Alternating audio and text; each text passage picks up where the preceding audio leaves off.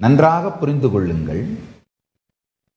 இந்த நோ சூடு நோ சொரணை அப்படிங்கிறத பற்றி நான் பேசின சத்சங்கம், அதை பார்த்துவிட்டு சில அன்பர்கள் சோஷியல் மீடியாவில் ஃபீட்பேக் கமெண்ட்ஸ் போட்டிருக்கீங்க. முக்கியமாக இந்துக்கள் தமிழ்நாட்டை இழந்து விட்டீர்கள்னு நான் சொன்னதை பற்றி கமெண்ட் போட்டிருக்காங்க.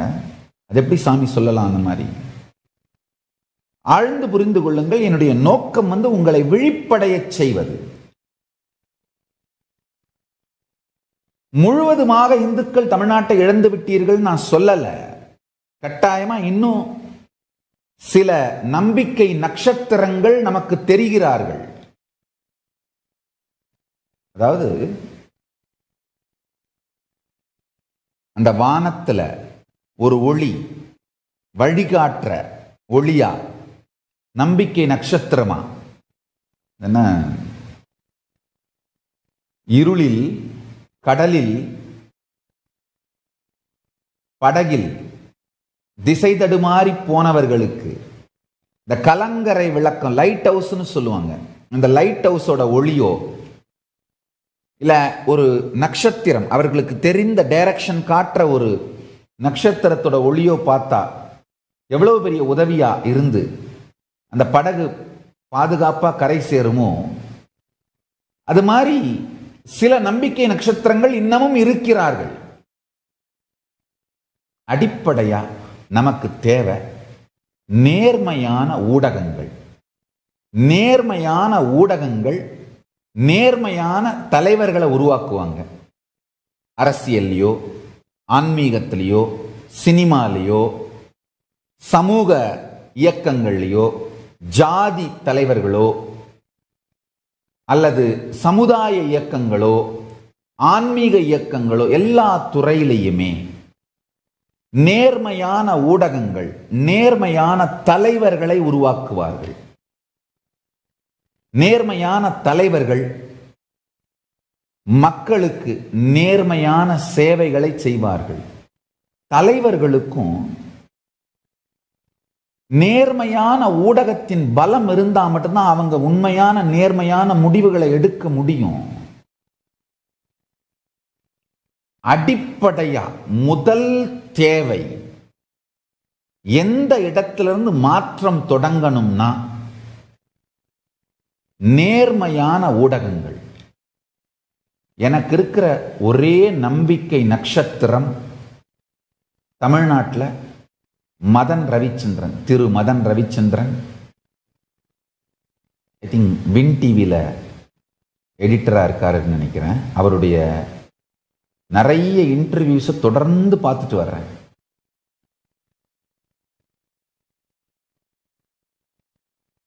மதன் ரவிச்சந்திரன், திரு மதன் ரவிச்சந்திரன் அவர்களை உண்மையிலேயே ஒரு பெரிய நம்பிக்கை நட்சத்திரமாக நான் பார்க்கிறேன். கலங்கரை விளக்கமாக பார்க்கிறேன். ஒருவேளை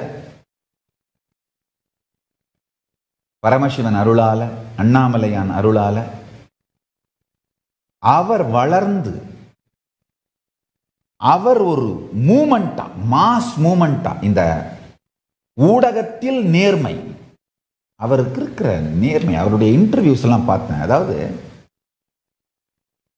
நேர்மை மட்டுமல்ல, இன்டெகிரிட்டி மட்டும் அல்ல, அந்த இன்டெகிரிட்டியை மறக்காத அந்த நேர்மையான லாஜிக்.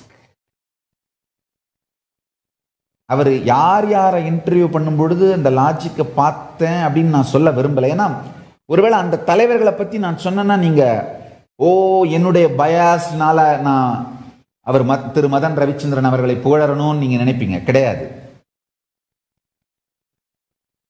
எனக்குன்னு ஒரு நேர்மை இருக்கு, அதை நம்புறதுக்கு ஒரு கூட்டம் இருக்கு. அவங்களுக்கு நான் சொல்றேன், எனக்குன்னு ஒரு நேர்மை இருக்கு, அதை நம்புறதுக்கு ஒரு கூட்டம் இருக்கு. அவங்களுக்கெல்லாம் நான் சொல்றேன், கேட்டுக்கோங்க. மற்றவங்களை பத்தி எனக்கு கவலை இல்லை. திரு மதன் ரவிச்சந்திரன் அவர்களுடைய நேர்மை சாதாரண நேர்மை மட்டும் இல்ல, அவருடைய லாஜிக்கல் ஸ்ட்ரென்த் வெறும் இந்த ஆர்டினரி பைனரி லாஜிக் தாண்டி மொத்த லார்ஜர் குட்னு சொல்லுவாங்க. மக்களுக்கு பரந்துபட்ட பலருக்கு நன்மை, பலருக்கு நேர்மை, அது மட்டும் இல்லாம எதிர்காலத்திற்கு நன்மை, லாங் ஃபியூச்சருக்கு நேர்மை. மொத்தமாவே தமிழ்நாட்டில் இருக்கிற ஊடகங்கள் தொடர்ந்து மக்களை எஜிடேஷன்ல வச்சிருந்து குட்டையை குழப்பி அந்த குழம்பன குட்டையில மீன் பிடிக்கிற அந்த டெண்டன்சி, அதாவது மக்கள் அழிஞ்சு நாசமா போனாலும் பரவாயில்ல, எனக்கு ஓட்டு போட்டா போதும். ஆக்சுவலா பணமா இருந்தா கூட பரவாயில்ல, தூக்கிட்டு வந்து அதோட கட்டை விரலை மட்டும் வச்சு அழுத்தி, கட்டை விரல் கை நாட்டுக்கு மட்டும்தானா சரி, அதை ஓட்டு போட வச்சு தூக்கிட்டு போய் வீட்டில் போட்டா போதுமானது. அந்த மாதிரி தான் கொடூரமாக மக்கள் வெறும் ஒரு ஓட்டு மெஷினா மட்டும்தான் ட்ரீட் பண்ணப்படுறாங்க. அவர்களுடைய எதிர்காலத்தை பத்திலாம் யாருக்கும் கவலை இல்லை. நல்ல குடி, அளவுக்கு மீறின ஆபாசம், வயலன்ஸ் சார்ந்த என்டர்டெயின்மெண்ட்டை பார்த்து மனிதனை அழித்து படுக்கையை விட்டே அசைய விடாத அளவுக்கு ஆபாசம் சார்ந்த என்டர்டெயின்மெண்ட்ஸ் அவன் மேல திணிச்சு அந்த extreme sexually instigating and violating entertainment மூலமா அப்படியே மனுஷனை டயர்டாக்கி அவன் வாழ்க்கையே அழிச்சிடுற இந்த மாதிரியான ஸ்ட்ராட்டஜி உடைய ஊடகங்கள் மத்தியில மக்களுடைய நன்மை, அவர்களுடைய எதிர்காலம், ஃபியூச்சர், இதை பற்றி சிந்தித்து இது சார்ந்த ஸ்ட்ராட்டஜி, இது சார்ந்த லாஜிக், இந்த விஷனோட கேள்வி கேட்கிற, உண்மைகளை வெளியில எடுத்துட்டு வர்ற திரு மதன் ரவிச்சந்திரனோட இன்டர்வியூஸ், அவருடைய கேள்விகள், அது மட்டும் இல்லாம அவருடைய போக்கு, எப்படி அந்த ஒரு கேள்விக்கு அடுத்து இன்னொரு கேள்வி, ஒரு கேள்விக்கு அடுத்து இன்னொரு கேள்வின்னு அவர் வைக்கிற போக்கு சம்திங் எக்ஸ்ட்ராடினரி. உண்மையிலே நான் சொல்லுவேன், மதன் ரவிச்சந்திரன் முன்னாடி நீங்க போய் உட்கார்ந்தீங்கன்னா நீங்க அடுத்து என்ன பதில் சொல்ல போறீங்க அப்படிங்கிறத அவர் தான் முடிவு பண்ணுவார். ஏன்னா உங்க லாஜிக்கை எப்படி லாக் பண்ணணும், அவர் கேள்வியை மட்டும் முடிவு பண்றதில்ல, உங்க பதிலையும் சேர்த்து அவர் தான் முடிவு பண்ணுவாரு.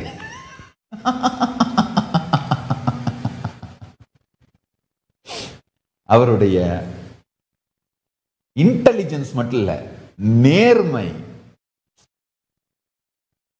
Something extraordinary, something extraordinary. அதாவது மொத்தம் 7 விதத்துல ஒரு கேள்விக்கு ஆன்சர் பண்ண முடியும்னா, அவர் கேள்வியை பிரசன்ட் பண்ணும் பொழுதே 6 டோரை லாக் பண்ணிடுவார். ஒரே ஒரு டோர் தான் திறந்து வைப்பார். கரெக்டா நீங்க அந்த டோர் வழியா தான் வெளியில வர முடியும். அந்த டோர் வழியா நீங்க ஆன்சர் பண்ணீங்கன்னா அதுக்கப்புறம் அடுத்து உங்களை எப்படி லாக் பண்ணணும் அவருக்கு தெரியும்.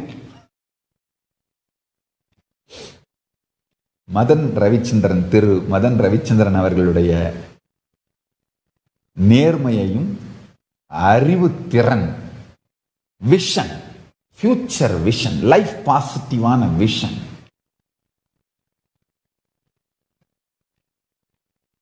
பார்த்து வியந்து போனேன். கட்டாயமா திரு மதன் ரவிச்சந்திரன் அவர்கள் ஒரு நம்பிக்கை நட்சத்திரம். ஐயா கிஷோர் கே சுவாமி, அவங்க திரு ரங்கராஜ் பாண்டே ஐயா, இவர்களுடைய இன்டர்வியூஸ் எல்லாம் பார்க்கிறேன். இவர்கள் எல்லாருமே நம்பிக்கை நட்சத்திரங்கள்.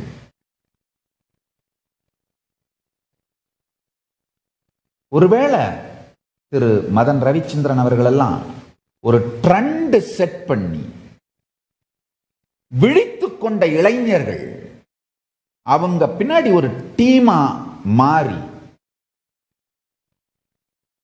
ஊடகத்தை ஆசிட் வாஷ் பண்ற அளவுக்கு உள்ள போய் ஊடகத்திற்குள் நேர்மை மலருமானால் தமிழ்நாட்டு இந்துக்களுக்கு எதிர்காலம் இருக்கிறது. இல்லை என்றால் இந்துக்களே நீங்கள் தமிழகத்தை இழந்து விட்டீர்கள் என்பதை தெளிவாக தெரிந்து கொள்ளுங்கள்.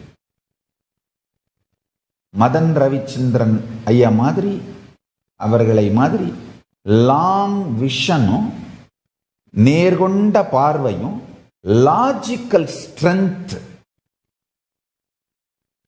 இருக்கின்ற இளைஞர்கள் நேர்மையான ஊடகங்களை உருவாக்கவும் ஊடகத்தில் நேர்மையை உருவாக்கவும், இவங்களே நேர்மையான ஊடகங்களை உருவாக்கணும். இன்னொன்று, இருக்கிற ஊடகங்களுக்குள் ஊடுருவி நேர்மைத்தன்மையை செயல்படுத்தணும். இது நடந்தால் தமிழகத்து இந்துக்களுக்கு எதிர்காலம் உண்டு. இல்லையே எதிரி காலம்தான் உண்டு.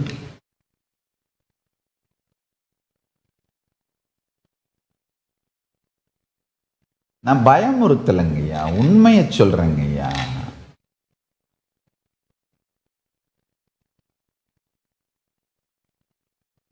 அண்ணாமலையானும் மீனாட்சியும் சொக்கநாதரும் காலபைரவரும் என்னை எப்போதும் உடனிருந்து காப்பாத்துறவங்க.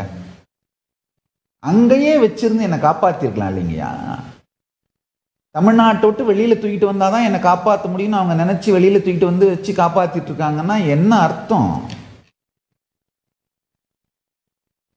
இந்து மதத்திற்காக சிந்திக்கின்ற யாரும், மக்களுடைய நல்ல எதிர்காலத்திற்காக சிந்திக்கின்ற யாரும்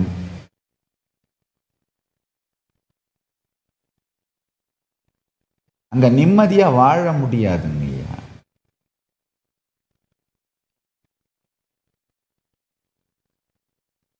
ஒருவேளை திரு மதன் ரவிச்சந்திரன் மாதிரியான நபர்கள் பலம் பெற்று வலுப்பெற்று அவர்கள் திரு மதன் ரவிச்சந்திரன் மாதிரியான நபர்கள் திரு மதன் ரவிச்சந்திரன் அவர்கள் வலுப்பெற்று பலம் பெற்று எல்லா நலத்தோடும் வளத்தோடும்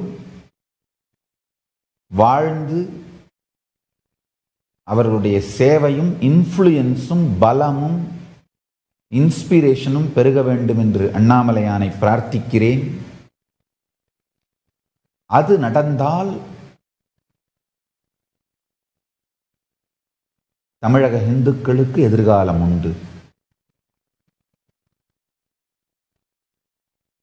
ஏன்னா நேர்மையான தலைவர்களை அடையாளம் காட்ட வேண்டிய, அவர்களுக்கு பலமாக இருக்க வேண்டிய பொறுப்பு நேர்மையான ஊடகங்களுக்கு இருக்கிறது.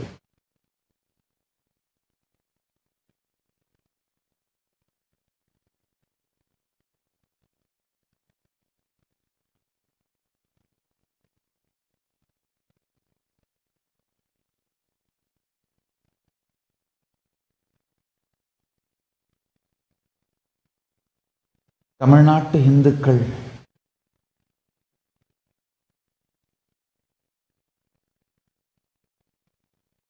எதுக்கோ பணத்தை செலவு பண்றீங்க.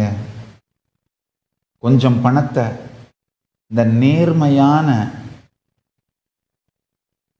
ஊடகத்துறையில் இருக்கிற நேர்மையான திரு மதன் ரவிச்சந்திரன் மாதிரியான இவர்களுக்கு பலம் சேர்த்து இவர்களெல்லாம் ஊடகத்துறையில் பெரும் சேவை செய்வதற்கு அதுக்கெல்லாம் இன்வெஸ்ட் பண்ணீங்கன்னா உங்களுக்கு எதிர்காலம் இருக்கு. இவங்களையெல்லாம் இவங்களுக்கு தேவையான இன்ஃப்ராஸ்ட்ரக்சர்ல எல்லாம் இன்வெஸ்ட் பண்ணீங்கன்னா தமிழ்நாட்டு இந்துக்களுக்கு எதிர்காலம் இருக்கு. அவ்வளவுதான் என்னால் சொல்ல முடியும். ஏன்னா நேர்மையான ஊடகங்கள் தான் நேர்மையான தலைவர்களை சமூகத்துக்கு அடையாளம் காட்டும். நேர்மையான தலைவர்கள் மலர்ந்தால்தான், பலம் பெற்றால்தான் இந்துக்களுக்கு எதிர்காலம் இருக்கு. ஐயா நல்லா புரிஞ்சுக்கோங்க. திராவிஷத்தினுடைய பலத்தை நீங்கள் தமிழ்நாட்டு இந்துக்கள் ரொம்ப அண்டர் எஸ்டிமேட் பண்றீங்க. அவங்களுடைய ஊடக பலம், அரசியல் பலம், ஜாதி ரீதியான கட்டமைப்புகளுக்குள் அவர்கள் ஊடுருவி இருக்கின்ற அதனால் இருக்கின்ற பலம், சமூகத்துக்குள் அவர்களுக்கு இருக்கின்ற மிகப்பெரிய கட்டமைப்பு, எந்த சைட்ல இருந்து உங்களை தாக்குவாங்கன்னே தெரியாதுங்க. கடைசி வரைக்கும் அவங்க தான் உங்களை தாக்குறாங்கன்னு உங்களுக்கு எந்த எவிடன்ஸுமே கிடைக்காது. பல்வேறு விதமான கொலைவெறி தாக்குதல்களை சந்தித்தவன் நான். சொன்னேன் இல்லையா, என்னை அடிச்சு பழகாத ஆளே இல்லை. எல்லாத்தையும் பார்த்து முடிச்சிட்டேன். பரம்பரையா அடிச்சிருக்காங்க.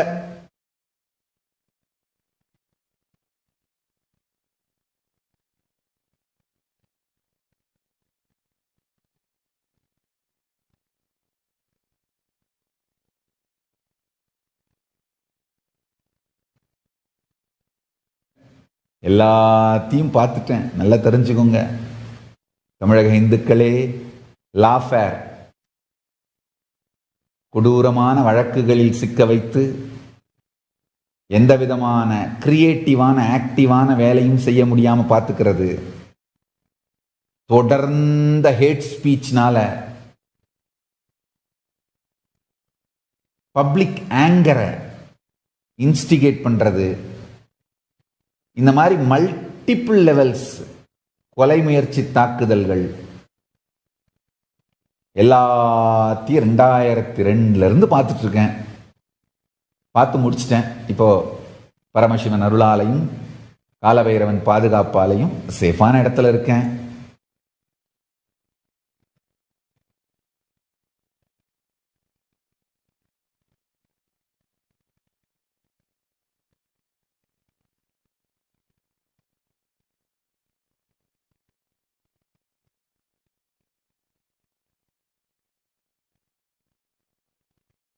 நல்லா புரிஞ்சுக்குங்க. யார் அடிச்சாங்கன்னு கூட நேரடியா தெளிவா ஓப்பனா சொல்ல முடியாது. காரணம் என்னன்னா, எவிடன்ஸ் விட மாட்டாங்க. சொன்னா நான் எவிடன்ஸ் கொடுக்க வேண்டியிருக்கும், விட மாட்டாங்க. லேயர்ஸ் ஆஃப் ப்ரொடெக்ஷனோட அடிக்கிறதுக்கு அவங்களால முடியும். இந்த திராவிஷ தாக்குதலில்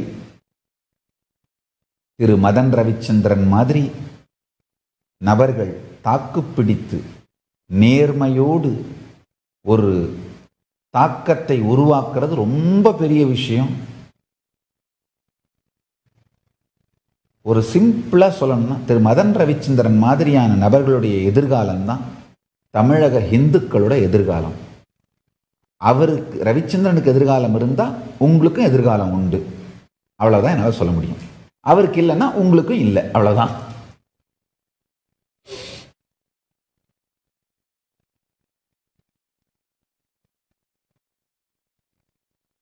நிறைய பார்த்துட்டேங்கய்யா. எல்லா விதமான தாக்குதலையும் பார்த்துட்டேன். அதனால தான் ரொம்ப தெளிவாக சொல்றேன்.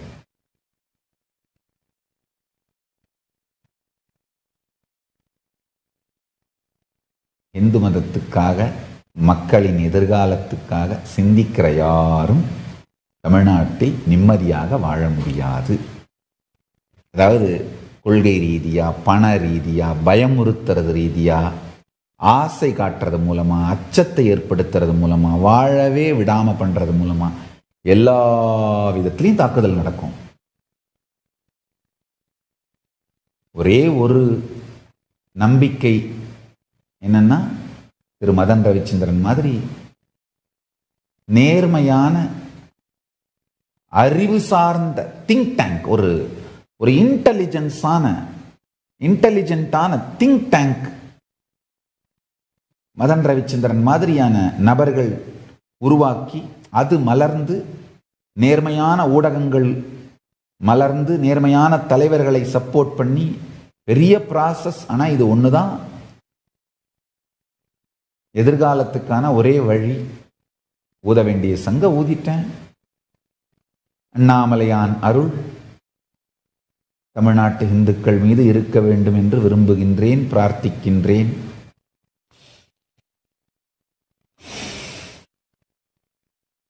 திரு மதன் ரவிச்சந்திரன் அவர்களுக்கு உங்கள் நேர்மைக்கும் அறிவு திறமைக்கும்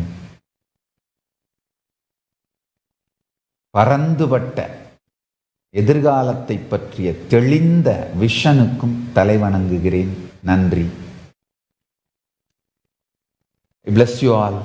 Let's all radiate with integrity, authenticity, responsibility, enriching, causing, living Shuddhatvaita Saivam. Living and radiating the state, space, powers, being, super consciousness and Sri Kailasa of Paramashiva, the eternal bliss, Nithyananda. Thank you. Be blissful.